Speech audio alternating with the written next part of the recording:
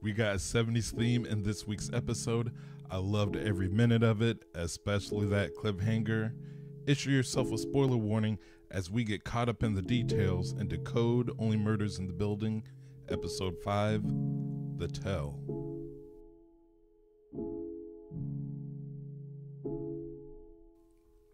It opens with William Putnam doing some crafts for our science fair project with his son, and we're just gonna rip off that band-aid. Demas took a dip in Roberta.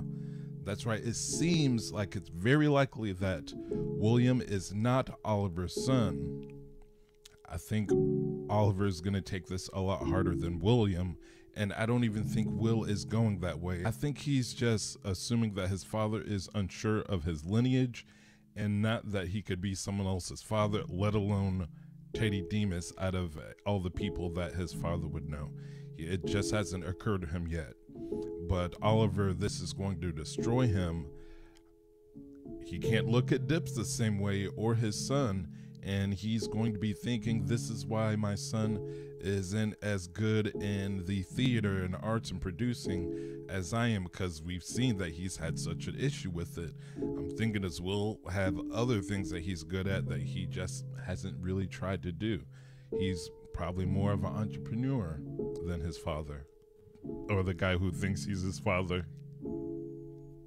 I think that Teddy will be confronted and that he's going to admit to having an affair with Roberta, and he definitely feels like he screwed up things with his son Theo, so I'm thinking that he may want to try to update or try and rectify some of that with Will, and I don't think Will's really going to be having it.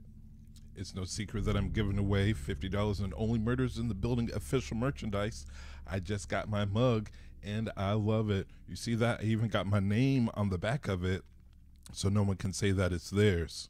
There's no mystery of who's this belonged to. I'll tell you how to enter at the end of the video. Team of Family has been all over this season, and they doubled down with the derailment of what was thought to be Oliver's family tree.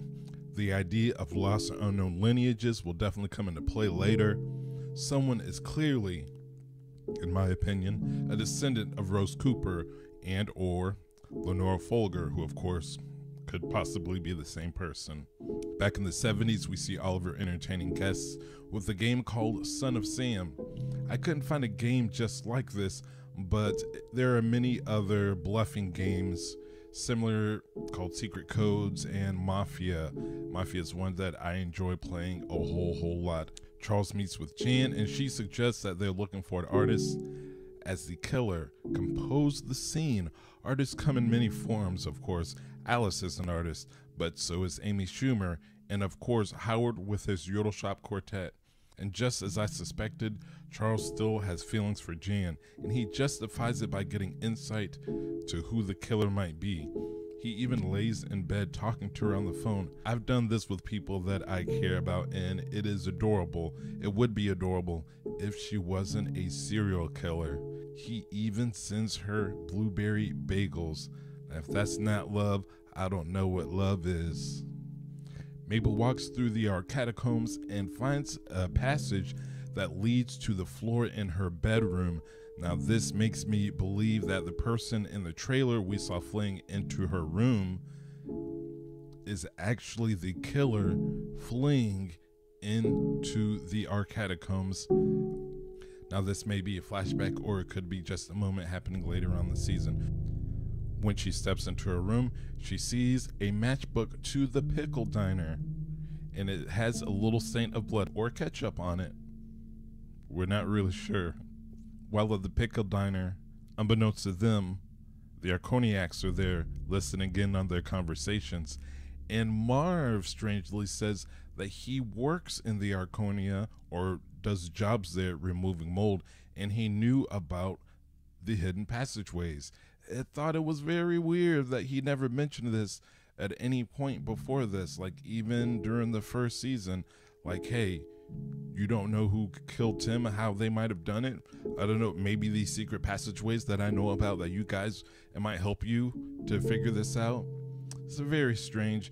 It could be a retcon for this season, I'm not sure, but I thought it was also very interesting that he had a very large ventilator mask on the table next to him.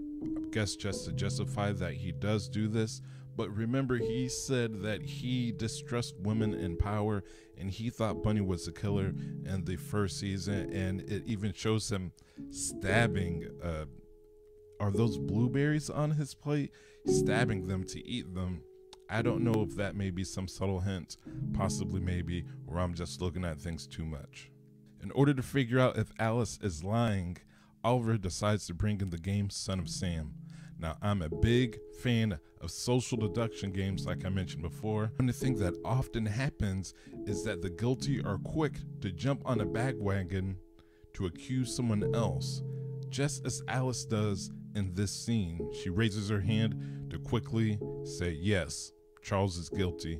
They break into a very cool retro 70s look. The outfits here, the wigs, everything is beautiful. It gives me life. I love it. I think that this whole scene was akin to the stage play antics of last season, and I was wondering when they were going to do something similar. It makes me wonder what they will come up with next season. I'm hoping that they do a whole dark noir crime, like a Maltese Falcon type of thing going on.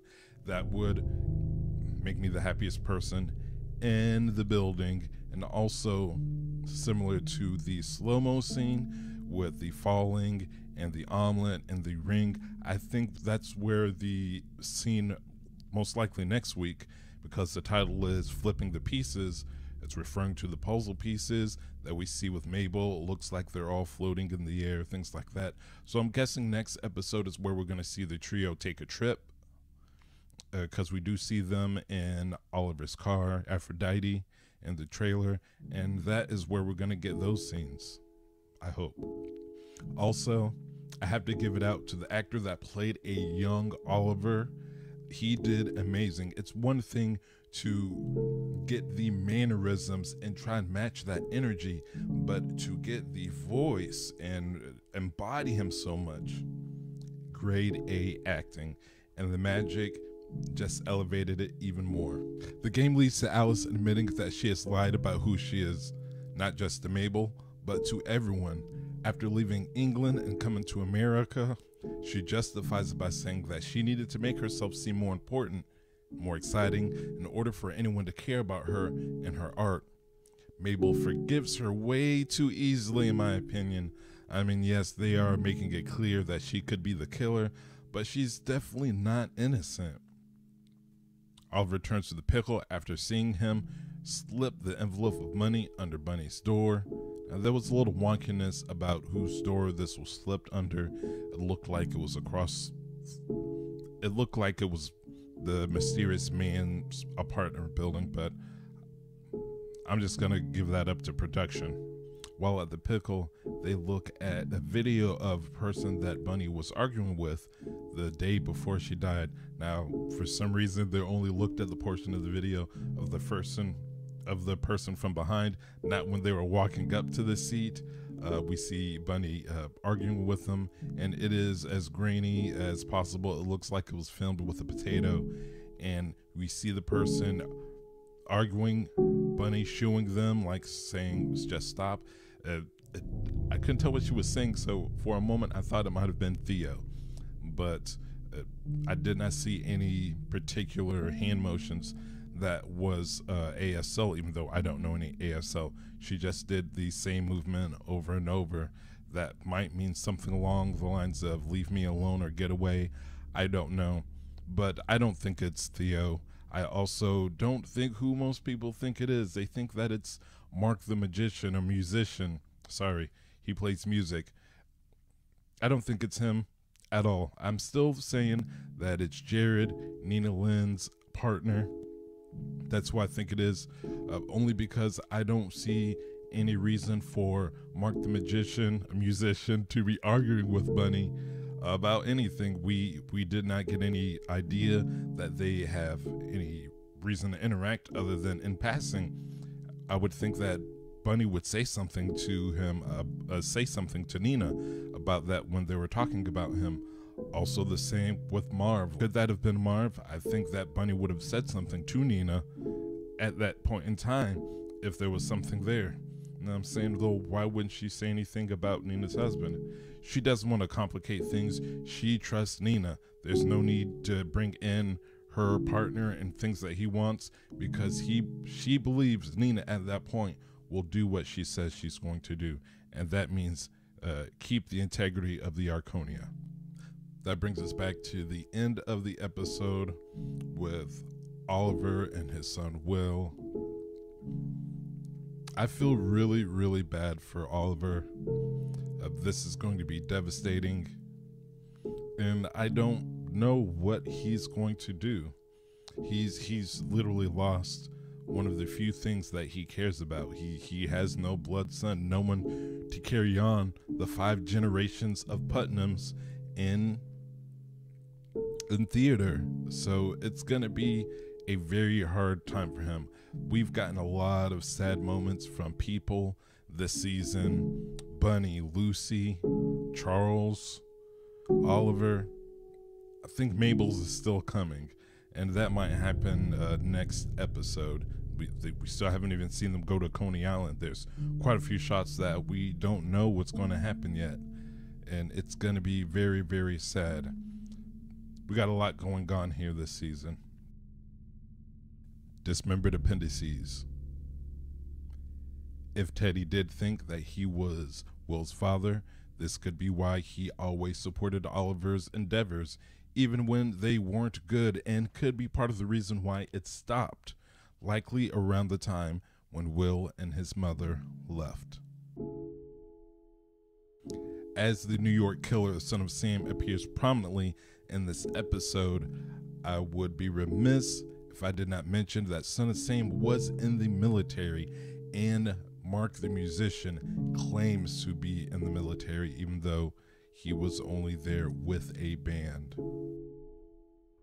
As things become clear in Mabel's mind, we will find out what Bunny said as her last words. Now, we found out this week that she may not have said savage, but passage, which makes a lot of sense. Maybe she did not say 14 passage, savage. Maybe she said unseen passage instead of 14 savage.